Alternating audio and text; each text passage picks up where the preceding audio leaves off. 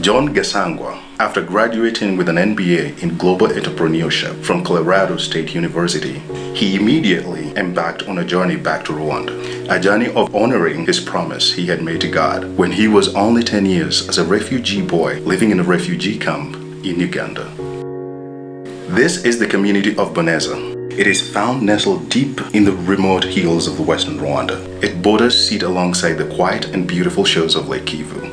Arise Rwanda Ministries came alongside this impoverished community in 2011 by meeting with local pastors, local leaders, and getting to know the need of the community of Boneza. A God-sized vision for transformation came to life. He spent hours and days meeting people, getting acquainted, listening, praying, talking to local leadership, and slowly sharing ideas on how to partner. The need was overwhelmingly so big in Boneza.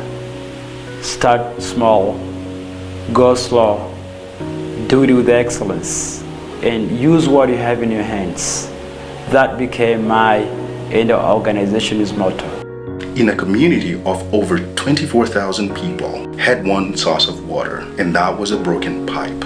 Children and women spent hours and hours going down in the valley to get dirty water from the broken pipe. Over 80% of the deaths in this community was caused by directly lack of clean and safe water. I remember very well going down by the valley, seeing this little boy seated with a plastic water bottle, waiting for dirty water from that pipe. That hit me so hard.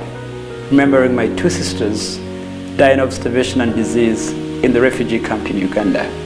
And how could possibly people be dying in Boneza because of lack of clean water? Now, 10 deep water wells have been drilled. It is truly living water that has come. One of the water wells is mechanized, 2 catchment systems, and a solar pump are in process. Clean, safe water is available in Boneza for the first time ever. For the waterborne diseases, they have been greatly reduced. Education was not considered very important as there was little hope for change. The idea of early childhood education was unheard of. Children had to be 7 years old and strong enough to walk for 1 hour to school. I visited a widow in Boneza dying of HIV/AIDS. Her daughter was seated on a broken wall watching her mother die. And I asked her, how could I pray for her? And she said, take my daughter, give her an education. How would I help mother? The local primary schools were in disrepair and they struggled to keep kids in school. The closest secondary school available was several hours away and beyond financial reach, when the average income is only $1 a day. The first goal of Arise Rwanda was to start a preschool that would eventually meet the needs of the most vulnerable children, or the peanuts, as we lovingly refer to them.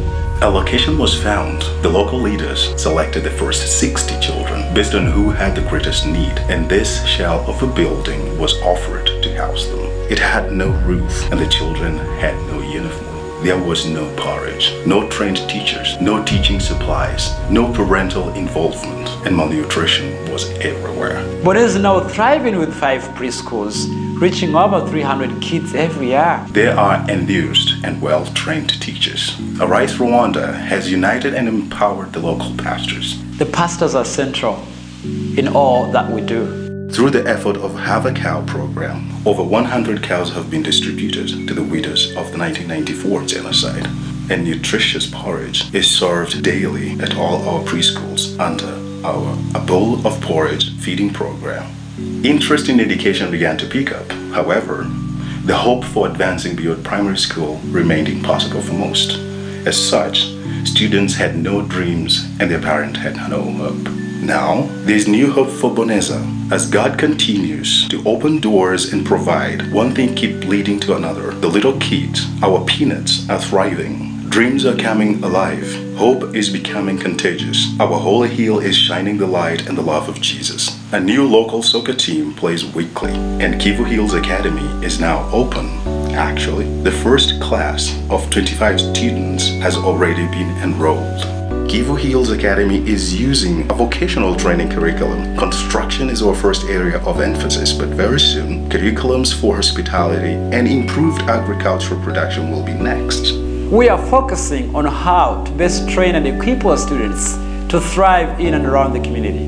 The Kivu Hills Academy model is also an eventual self-sustaining one. The widows and many of the single women in Boneza were very poor. Women had routinely been neglected and forced to live in miserable conditions. Many of them had children who also suffered. Now, there are over 20 women trust saving and loan groups. Each one is having a tremendous impact to empower the women on several levels. With an average of 40 members in each group, over 800 women are now benefiting from saving. 200 very small businesses have been started with loans from the group that range from just a few dollars. Our goal is to complete the construction of Kivu Hills Academy as soon as possible. However, we also need to ensure we cover the annual operation cost of both ARM and KHA in their present state. As a ministry, we are so excited because the people of Boneza are choosing to look at their country and see not a land of 1,000 hills and 1,000 problems, but rather a land of 1,000 hills and 1,000 blessings. We invite you to partner with us. God is at work, and it is an indescribable joy to join with Him here and now as He transforms lives and touches hearts. Together, we can make such a great difference for Boneza and the kingdom. Thank you.